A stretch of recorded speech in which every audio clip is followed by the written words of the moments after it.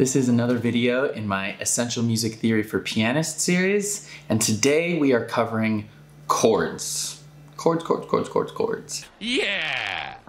What they are, how we make them, how we identify them, and how you can use this understanding to make taking written sheet music and making it a little bit less intimidating and easier to understand so you can learn the music that you really want to play. You make it sound easy. So why does this matter? Well, music is two things, chords and scales. Why does that matter? So kind of important to get a handle on both of them. This video is covering one of them, the chord aspect. And this is important because if you can see chords in your music, you are reading by pattern and not by note. Imagine reading a book one letter at a time compared to one word at a time, right? So slow. It seems silly, but why is music any different? It is a written language and should be treated as such. And secondly, for those of you that maybe don't want to play classical music, but you would like to just learn the chords from a chart so you can sing along or kind of comp along. Just want to play music. Understanding how these chords are constructed will allow you to play from an internet chart, which is just basically like the words of the song and then the symbols that we use for chords. It's like the most simple form of music, but at the same time, it is the easiest to pick up and do if you have a good understanding of your chord structure. Getting into how to interpret a chart and what textures and all that stuff, we'll do that later. Don't worry about it.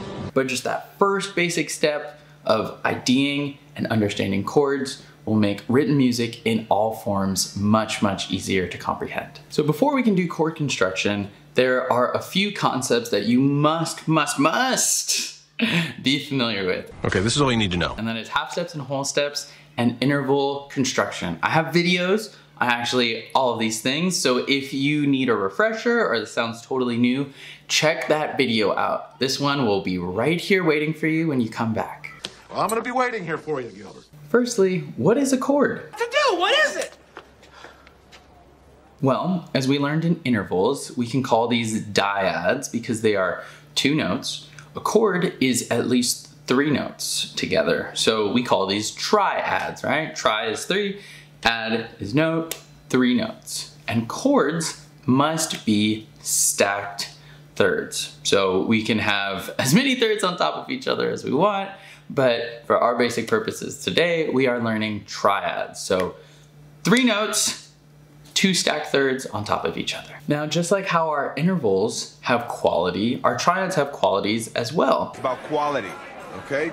And if you remember the qualities of intervals, major, minor, augmented, diminished, and perfect, we actually have the same kinds of triads. Mine is perfect though, that's not a kind of chord. But for our four types of triads, we have major, minor, augmented, and diminished. All four are important, but it is just good to note that the majority of music makes major and minor chords, so make sure you have a good handle on how to make these major and minor triads. How do you make it? Which we're gonna go over right now. So before we get into chord building, as I said earlier, it's important to understand those interval concepts. So let's start with the fundamentals.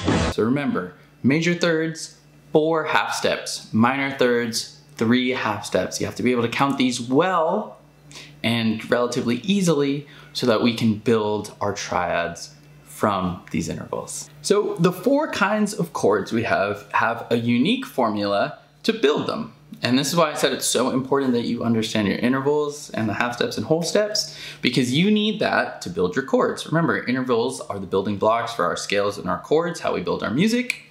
And if you remember, all chords are stacked thirds. So we use the 2 different types of thirds to build the 4 types of triads. So if you take a look at our chart here, we have our major triad, which is a major third and a minor third.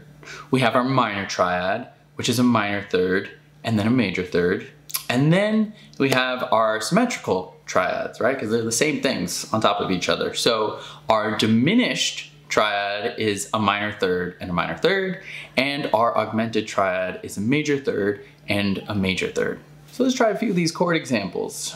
The first thing that I would have every student do, stack your thirds. you gotta stack the thirds because that determines the spacing and it allows you to avoid enharmonic mistakes. How do you know something is a D sharp and not an E flat? It's the same pitch, but if you stack your thirds, you can see those chord relationships a lot easier. So first, let's try building an E major triad. So the first thing, let's just start in our treble clef. We're gonna start on that bottom line with an E, and we're just gonna stack our thirds, right? So we got an E, a third above that is a G, and a third above that is a B.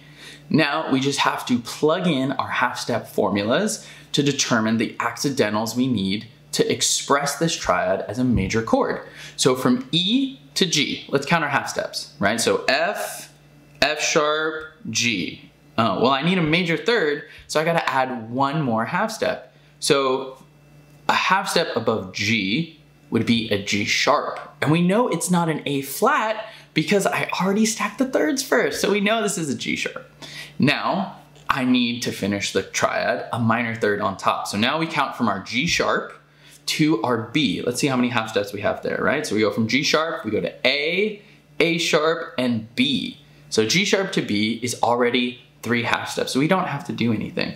So our E major chord, E, G sharp, and B. Now let's do the same thing for one of our minor chords. We're gonna start on a little bit of a more difficult pitch. So let's try making an F sharp minor triad.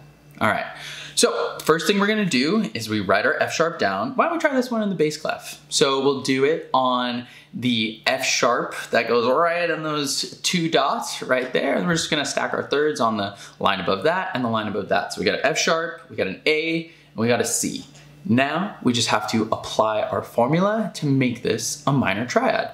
So the formula for a minor triad is a minor third and a major third, right? So F sharp to A. Let's count these half steps. F sharp goes to G, it goes to G sharp, and then it goes to A. So we have 3 half steps between F sharp and A. This is a minor third, so we don't have to do anything yet. Now let's go from A, and we have to add, what's the next part of our formula? A major third. So we have an A and a C here. So how do we express this A to C as a major third? Well, first, let's count our half steps, right? So A to C. So we got an A sharp, a B, and a C. So that's 3 half steps. So we need 4. We gotta get to the black key above C, and we express that as not a D flat, but because we wrote the C, it's a C sharp. So an F sharp minor chord is F sharp, A, and C sharp. All right, now let's try building an F diminished chord on our treble clef. So we're gonna start on that first space. We're going to add a skip and then a skip above that. So we got an F, an A, and a C here.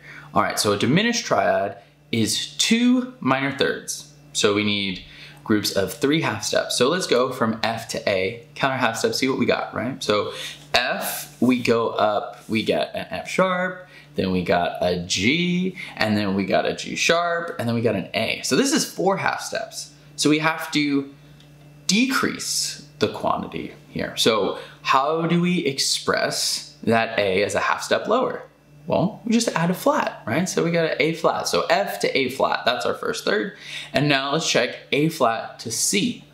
How many half steps is that? Because it has to be 3. So A flat to C. We go to an A, we go to a B flat, we go to a B, and then we go to C. So this is 4 half steps to C. So we have to express this note as 3 half steps instead. So it's not a C, but we would write a C flat. So that makes it 3 half steps. And students are like, why didn't they just use a B? Why do they have to use a C flat? It's so confusing. Well, I just showed you why. Because chords are stacked thirds. So that's why some of those enharmonic relationships come into play. So our F diminished triad is F, A flat, and C flat. All right, let's build our 4th kind of triad, our augmented chord. We'll do this on the bass clef. Why don't we do, let's do a D augmented. Let's do D. So we're gonna start on that 3rd line of our bass clef. What do? We stack our thirds, right? So we got a D, an F, and an A. Now we just have to make sure that the distance between all of our notes are 4 half steps, 2 major thirds. So D to F, let's count that. So we have E flat, E, F. Well, it's 3, so now we have to make it 4. So we change that F to an F sharp. So that gives us 4 half steps. We have D to F sharp. Now let's count F sharp to A. So F sharp, starting on that first note, we go to G, then we go to G sharp, and then we go to A. Well, that's 3 half steps, so we have to make it 4. So we just add the sharp next to A. So then we get A sharp. So D augmented is D, F sharp, and A sharp. Now, you need to be able to do this in reverse. It's very important in sheet music that you can ID the chords in the music that you're looking at. So it's important to note that, I mean, sometimes it does happen where the notes are like in a closed position and you're like, that's a C major chord because it's like C, E, and G and it's right there and they're right next to each other. But music does not work like this all the time. Very often, the notes are spaced out across the staves horizontally and vertically. So you need to be able to visualize the music compacting into one chord. Secondly, you want to look at the relationship between the staves, both hands, because so often you have common tones between the hands. So students will get stuck like reading the bass clef and then the treble clef, and it's like, dude, this is one chord. There's literally 3 notes in this whole bar. I mean, yeah, it happens a lot and they're here and there and all, but it's 3 notes. It's one chord. So do your best to see the repeating, the common tone relationship between staves. All right, so let's do a quick recap. Rewind, please. Rewind the tape.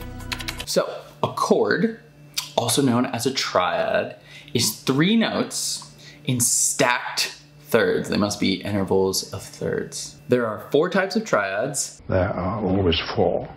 Major, minor, augmented, and diminished, and all 4 use a different combination of major and minor thirds to be constructed. Next, you want to memorize those construction formulas. How are we gonna memorize all this? As best as possible, and ID the chords within your music as much as you can. So not only just writing them out on the page, writing them on the music, but also hearing and listening to the chords and forming a direct association with the sound and the name. Gotta learn to listen, Lou. So when I first teach this to kids for their oral skills, we actually don't use these names. Like the major chord is the happy chord, right? Because, you know, it's so happy. Happy, happy, happy, happy. And, you know, minor chords, sad chord. I'm so sad.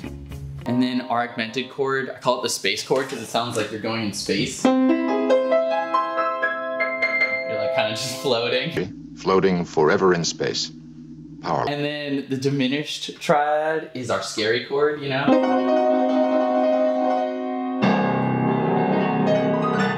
Because it sounds like, oh my gosh, something scary is gonna happen, right? Oh, it's so scary. But forming these associations make it easier to hear when you're making mistakes in your sheet music. So all of these skills will kind of come together. And lastly, don't forget, in your written music, chords don't appear always in that, you know, easy to identify shape.